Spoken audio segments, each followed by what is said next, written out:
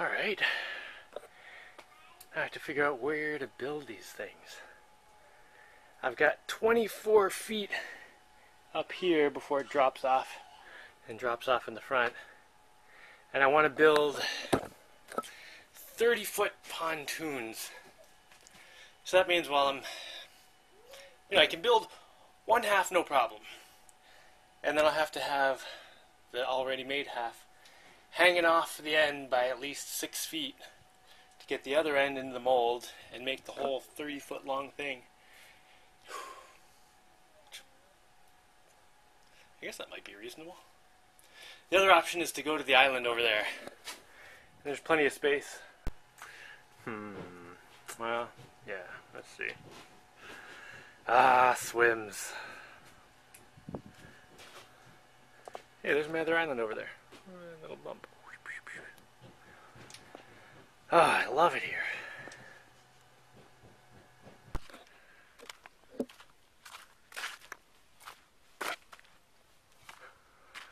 Alright, I think that looks wide enough.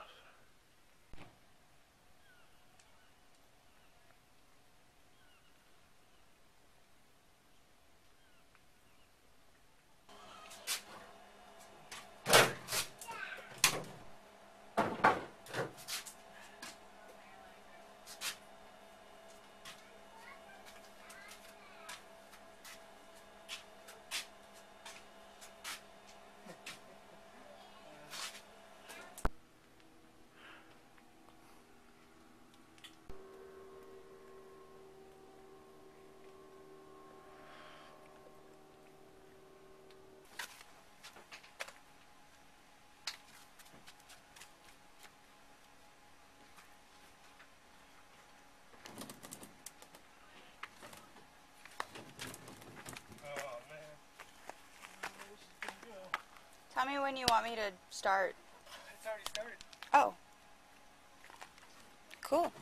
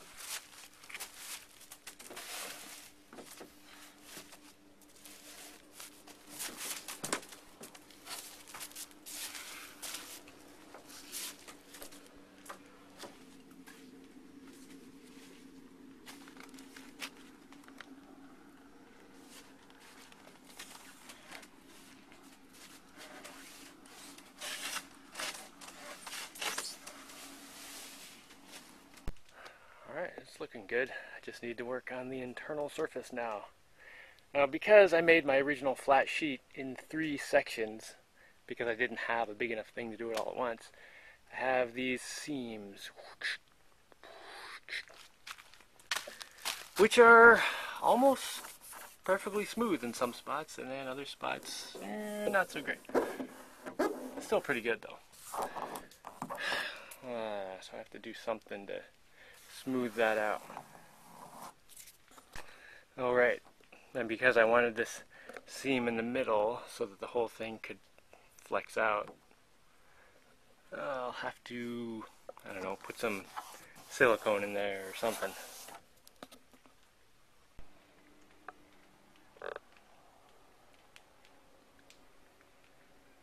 I think I can build the pontoons there and assemble everything right here, and then at high tide, whoop.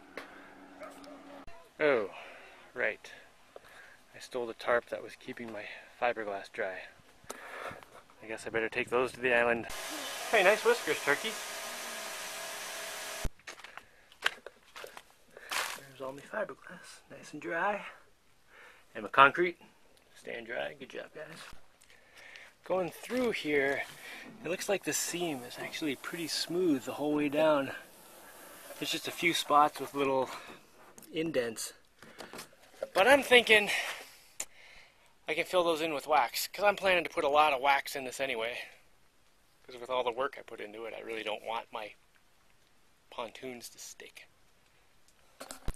Besides, if there's a few little bumps at the end, I can just run sandpaper over that once to get them off.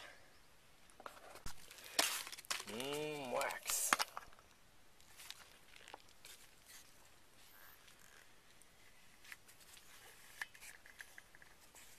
Start. Doesn't matter.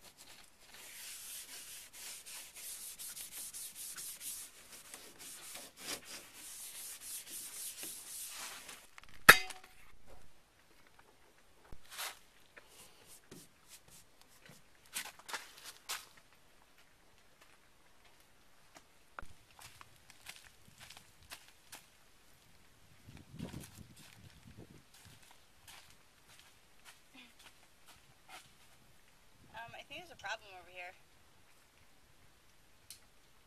Now I just have to wait. I put 1.5 cans of wax on there so far. I filled in this big crack along the bottom with wax, so I'll probably have to go over that a couple times.